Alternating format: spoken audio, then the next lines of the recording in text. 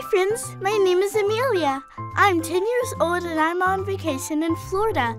I love outer space and want to be an astronaut when I grow up. So my family decided to take me to the Space Coast. Here, let me show you around. This is Brevard County, Florida. This area on Central Florida's East Coast is known as the Space Coast because it's the home of America's manned space program, including the Kennedy Space Center and Cape Canaveral Space Force Station.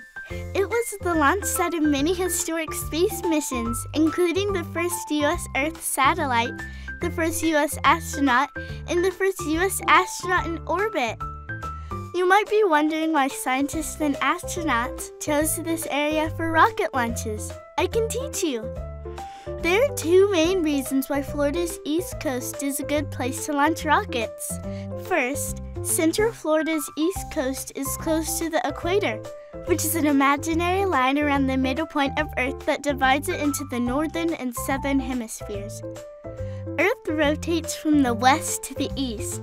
The speed of Earth's rotation is fastest at the equator. It's almost 914 miles per hour here at Cape Canaveral. So, scientists launch rockets to the east near the equator to take advantage of Earth's natural rotation speed. It's like nature gives the rockets an extra boost.